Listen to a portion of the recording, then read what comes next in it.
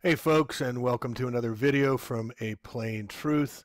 Pope Francis, the first Jesuit pope in 600 years, comes from Argentina, and boy, he's created a lot of mess in the Vatican and the church. We see all the boys that were molested over 40 years, 857 report from Pennsylvania about the molestation by priests. We see down in Chile, where all the archbishops resigned, all the priests resigned from the Catholic Church to protest pedophilia, and Pope Francis basically said, hey, it's not such a big deal.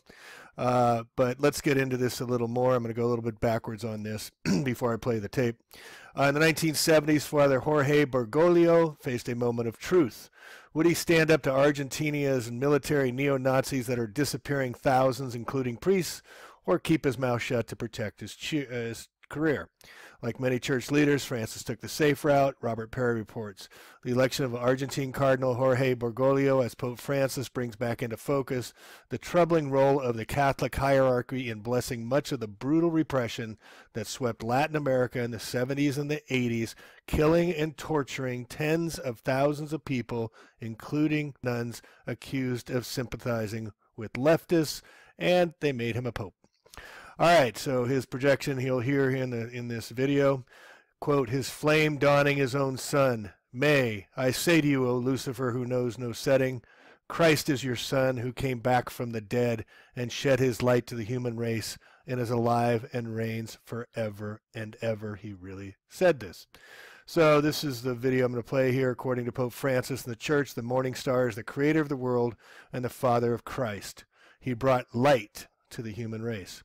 Pope Francis declares Lucifer as God. Pope Francis and the Vatican has introduced the world to their God. They have been worshiping all along Lucifer. According to Pope Francis and the Catholic Church, the morning star is the creator of the world and the father of Christ. He brought light to the human race. This announcement was made to the world April 27, 2014, during a ceremony where Pope John Paul I and Pope John Paul II. This declaration is unprecedented and should cause concern to the world. It is no coincidence that the first Jesuit pope would make such a shocking statement. He has been overhauling the Vatican since he got in. So far he has said that atheists will enter heaven as long as they do good works. He stated Jesus is just a man and prays to the Father. He is a co-mediator with the Mother between God and man. He's also stated that the Big Bang Theory is relevant and possibly true, probably true. This is their statements made during the Mass and other ceremonies historically.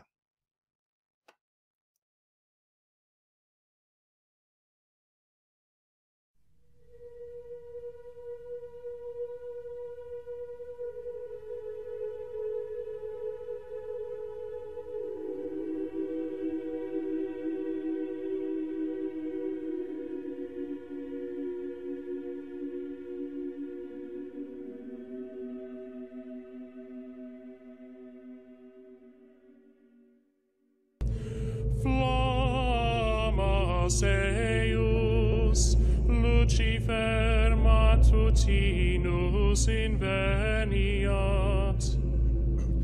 Ille inquam Lucifer qui nescito casum Christus filius tuus qui regressus ab inferis humano generis serenus iluxit et tecum vivit et regnat in saecula saeculorum.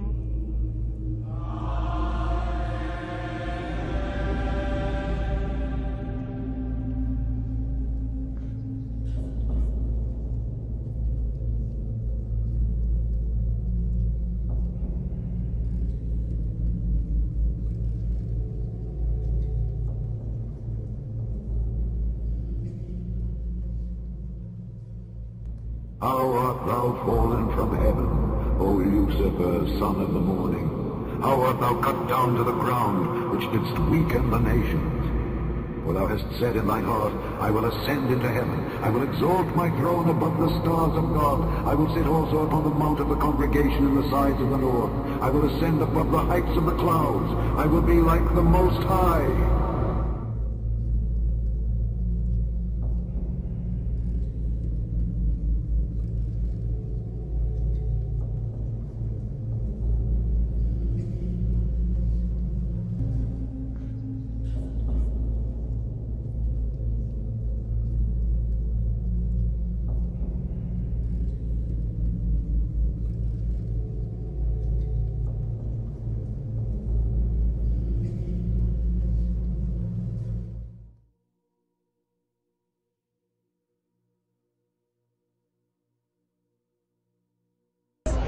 believe in the Pope because he believes in peace, and my definition of peace is accepting all religion.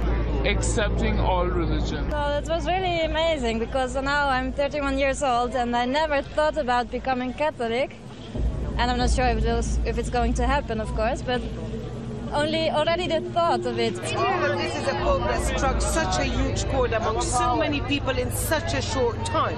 But many do now expect him to get down to business and start tackling the very sensitive issues of reform and cleanup of the church. They hope that his humility and simplicity. Champions of popery could offer from earthly ties and human interests, dead to the claims of natural affections, reason and conscious holy silence. They knew no rule, no tie, but that of their order, and no duty but to extend its power. There was no crime too great for them to commit, no deception too base for them to practice, no disguise too difficult for them to assume. Vowed to perpetual poverty and humility, it was their studied aim to secure wealth and power to be developed to the overthrow of Protestantism and the reestablishment of the papal supremacy.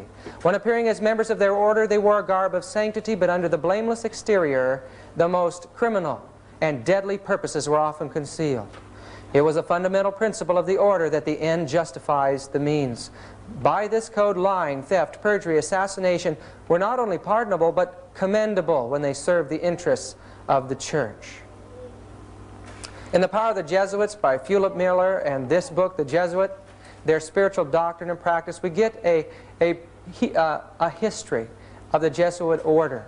We find that Inigo, the father of the order, was born in the Valley of Loyola in northern Spain. Here he was born to a wealthy family.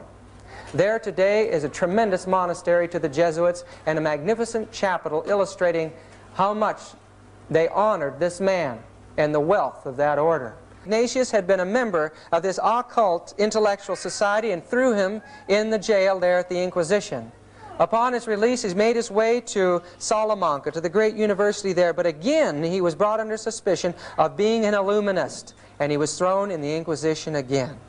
Now, upon being released, he made his way to the great University of Paris in France, and there he gathered intelligent young men around him, brought them under the control of the power of his mind, and these became the basis of his society. Not too far from the university, they dedicated themselves to the new order of the Jesuits there in Montmartre. Today there's a tremendous chapel on Montmartre, one of the most magnificent chapels that we saw while we were in Europe, and it's dedicated to the destruction of democracy and liberty in the world. Ignatius from there made his way to Rome, and in time he was accepted by the Pope. From that time, Rome was the center of this new satanic system, the Jesuit order. This is the Chiesa del Gesù in Rome, and entering into it we get some idea of the wealth and the power of the Society of Jesus. There a death mask of Loyola was made into a picture. We get a view of what he looked like. But the altars and the artwork are the ancient Baroque style, and it's a magnificent structure showing that the wealth of the nations at one time flowed into this order. These men, with their mind over the control of their emotions, were sent out into the world. But they also made their way out into the world of the pagans to win them to the new pagan Christianity. One of the first was St. Francis Xavier. The Pope claimed that this man had been given the gift of tongues, and as he went out he certainly learned scores and scores of languages in India and Asia and Japan, and became a master of that whole province in the Jesuit system. The Jesuits were given tremendous power. At first, there was only 60 of them allowed, but in time, they were given full control of the church.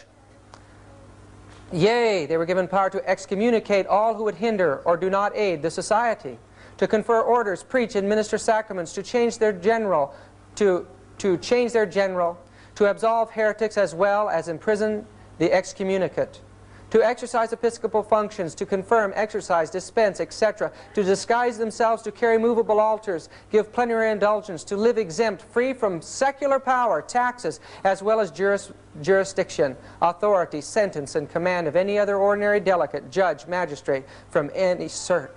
Folks, it illustrates that the church and society gave the Jesuit absolute control in this world, total free from all law.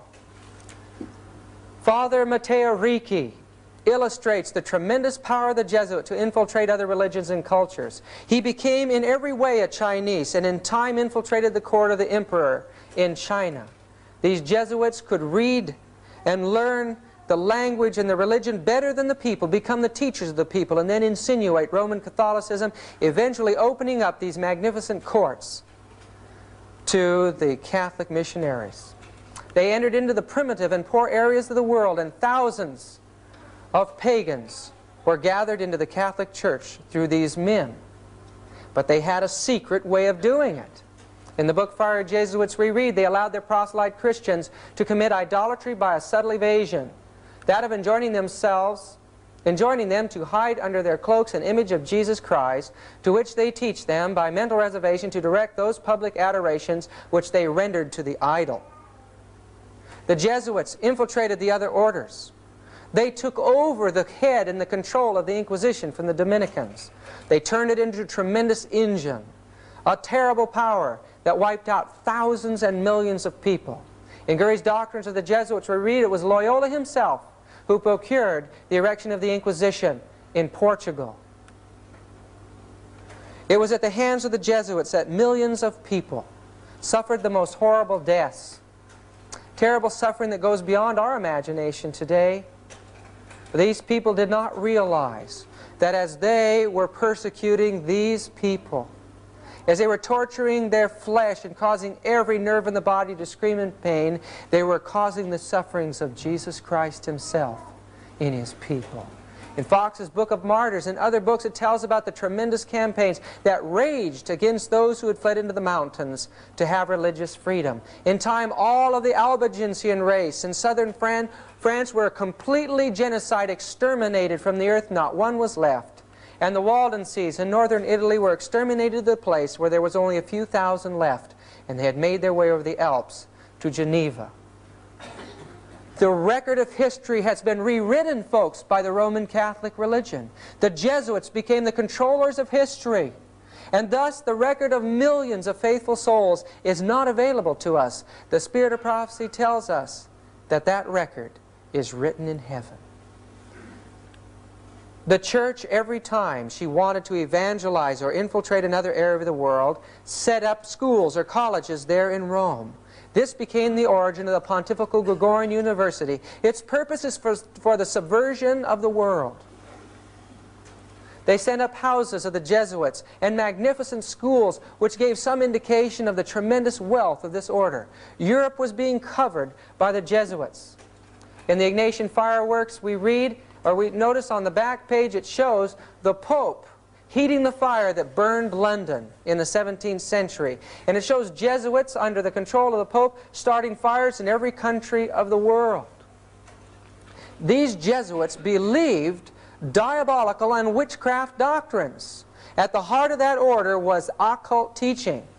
From a Jesuit creed by John Battista Pozza, he says, I believe in two gods, one is Son, Father, and Mother metaphorically according to a temporal generation.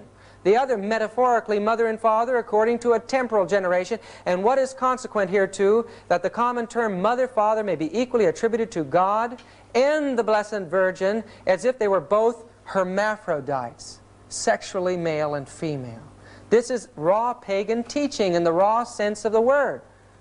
In the book, again, the Fiery Jesuits, they affirm that the diligence of an expert conjurer in diabolical arts may well be thought worthy of a reward, and that a fortune teller is not obliged to restitution if he hath consulted the devil, nor to confession, though he hath expressly invoked the devil, and that it is lawful to consult a conjurer. It was the Jesuits who became the masters of astrology in the Dark Ages. They led out in the schools of teaching astrology in the Vatican.